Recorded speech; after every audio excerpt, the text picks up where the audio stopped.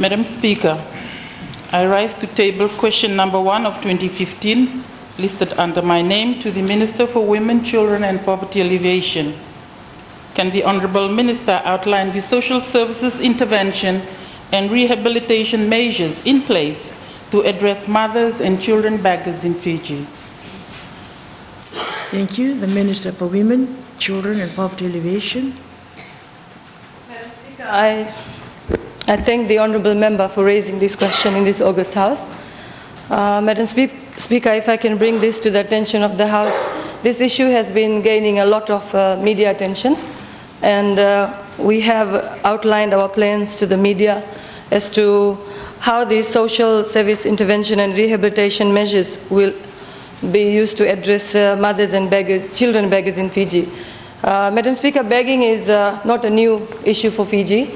Beggar profiling has been completed, and the Ministry is going to intensify its effort to ensure that mothers or women and children who are begging on the streets and who have been begging for a long, long time will now be assisted under our care and protection programs. I have a ministerial statement to deliver as per the order paper, and I will be outlining plans in detail during that presentation. Thank you. Supplementary question, Madam Speaker. Thank you. Supplementary question. Would the Honourable Minister explain how your budget, which is quite small as compared to other ministries and departments, be able to effectively carry out your plans to be able to address the children and mothers begging in the streets? Thank you.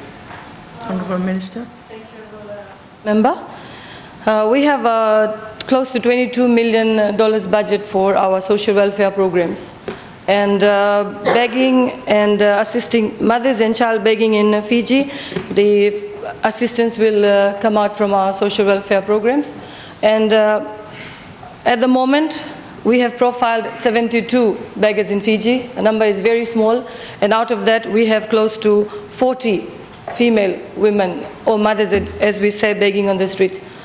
I would not be able to give a clear indication of the amount that will be used on that, because situations differ. We are going through these beggars case by case, and we have just started up with a very small project, keeping in mind that these women or mothers who are on our streets are uneducated, sickly, and we have decided that we will put them as market vendors across all towns and cities. This is not very costly. It's a 6-week program, and we have set aside $600 for each of these mother beggars, and this funding will come from our social welfare programs. Thank you. Supplementary question. Thank you. Supplementary question. I thank the Honourable Minister for her replies, and I must say, Madam Speaker, she's doing a wonderful job. She's must be the only person on this side of the House that really lifts our spirits when you see her every day. Madam Speaker, there's always talk about people, beggars, who appear to be doing very well. They have houses, they have cars. I believe it's true. What is government doing about that to ensure that there's more funds available to those who are really in need, Madam Speaker? Honourable Minister. Thank you, Honourable Member, for the question. At the moment, our plan is to partner up with the faith-based organizations. Last year, government allocated $100,000 funding to set up the new rehabilitation center that we opened on Friday in Dole Suva. And we have partnered up with the Fiji Muslim League, and we are going to open up a new vocational center, Makoi Women's Vocational Center, in April. So these are the first step towards that, and we look forward to partnering with other stakeholders and agencies who have these beggars at heart. And I'm sure that we will meet success. The challenge is there. It's all about changing the mindsets of these people who have been on our streets for a long, long time.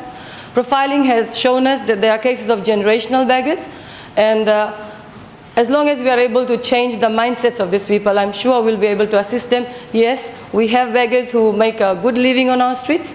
Our beggar profiling shows that they're doing pretty well, and the only way we can assist and and not allow more to come on our streets is we have started up a campaign appealing to the public, please assist us, take them off the roads by not giving to them.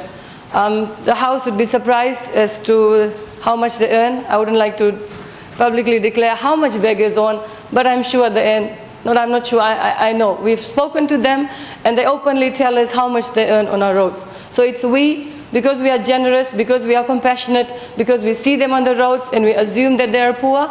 So the moment we stop giving, Madam Speaker, I'm sure we'll be able to tackle this problem. And I said it's 72 at the moment. And in my ministerial statements, I'll be outlining the category of beggars we have in Fiji, and then probably the House will be able to understand the stand we are taking. Thank you. Thank you.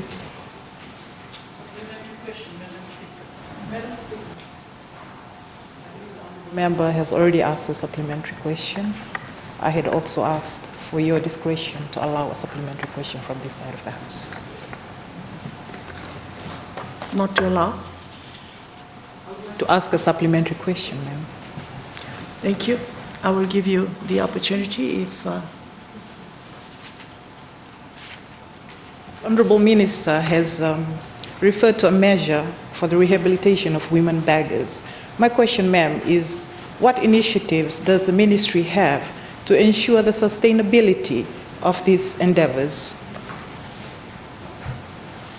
Honourable Minister.